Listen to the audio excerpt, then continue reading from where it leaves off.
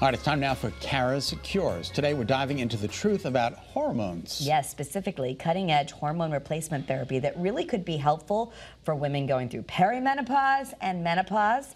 And here to tell us more is Dr. Anita Petruzzelli, owner and medical director of Body Logic, MD of Hartford. Thank you so much for being with us. Thank you so much for having me. Such a huge topic right now. I know I posted on my Facebook, do you have any questions? And it just already, just tons and tons of comments, because for so long women have been told that it could cause cancer. We shouldn't do hormone replacement therapy.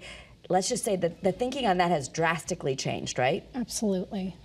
So there was the Women's Health Initiative, which was a study in the 2000s where it showed there was an increased risk of heart disease, stroke, breast cancer, and blood clots for women. So in the 1990s, 90 million prescriptions were written annually for women.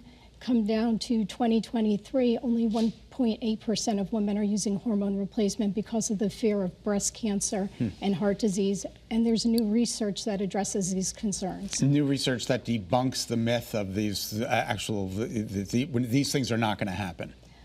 I'm not going to say they're not going to happen, right? But the risk is much lower than we first thought.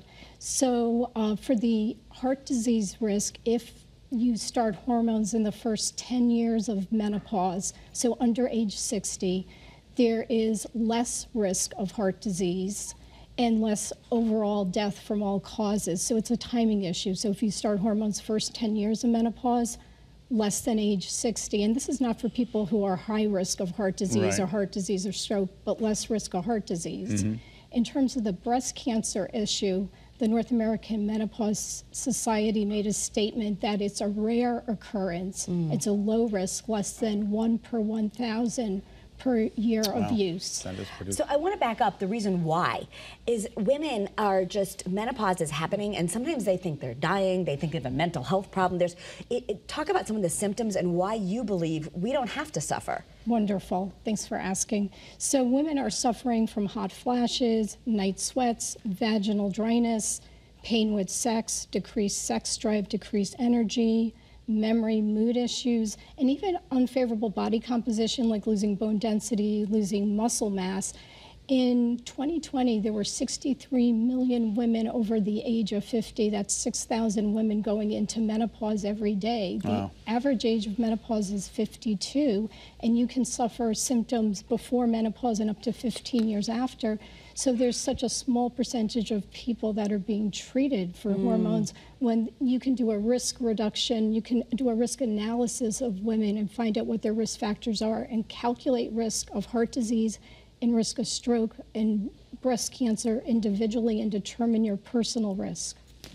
So the other thing is, you say, so if you're, we're going to take a deep dive, just so you know, in the CURES podcast, but some things might be like an estradiol patch and some progesterone pills you take at night. That could be the way you start, right? Absolutely. And that could make, it could happen in perimenopause too, right? Because we're talking like 10 years before menopause, you might be gaining weight and having changes that you don't really realize because your estrogen just fell off a cliff. Correct. You can be having symptoms, 5-10 years before menopause. So that's when it would be beneficial to see a physician, find out what your symptoms are, get hormone testing if needed, and you could add in a topical patch for estrogen and oral pill, because there's some beneficial reasons to use a patch versus oral. And this is not a one-size-fits-all for each woman. It's a personalized approach where you're going to take into account things like treatment goals, detailed medical and family history, calculate breast cancer risk, all of that.